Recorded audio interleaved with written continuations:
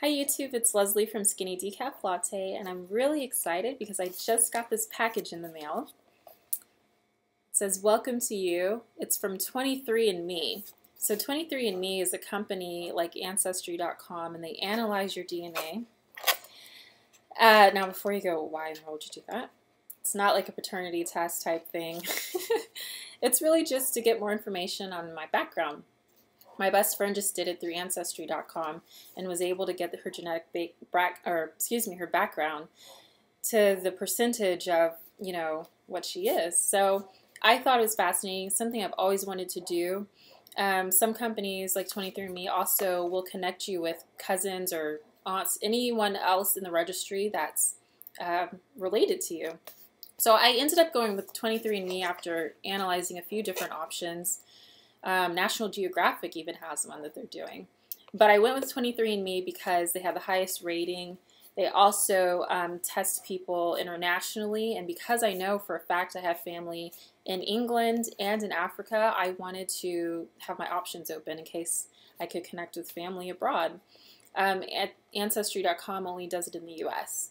So who would want to do this? Well, if you're like me and you don't know a part of your family history, definitely this is something that could maybe lead you into the right direction. Maybe you get some clues. At least find out your genetic breakdown.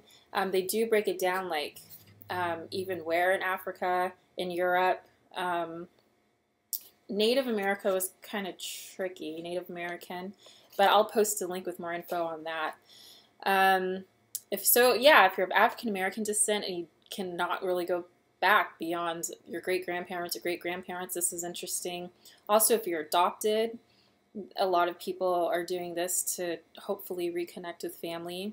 If you're of mixed heritage and you don't know what, for instance, on my mother's side, my family I know were African and English, but because of that interracial marriage that happened in the 30s, the English family just completely chopped off our branch of the family because she married an African man.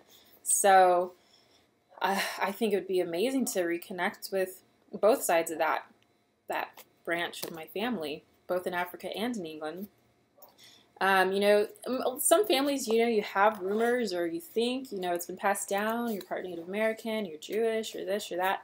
And so this will just lay it out on paper for you. And I think it can, if not give you closure, at least give you some insight more into who you are.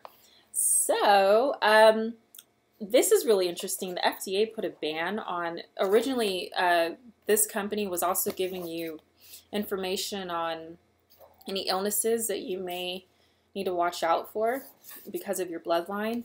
And there's something going on with that where they're not allowing it right now. But if the ban lifts, then that's something else that you'll get, just so you can keep in mind. Excuse me.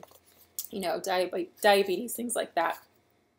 So this is my before video. It looks really easy. I'm just supposed to register the kit online. Sorry, it's kind of getting dark here. Clouds are coming down. And then no food or drink for 30 minutes. Then you spit into this thing and fill it to the line. Close the funnel, screw the cap back on, seal it in the bag, and mail the kit in. And from what I've been reading online, people get their results 4 to 6 weeks on average. So this should be very interesting.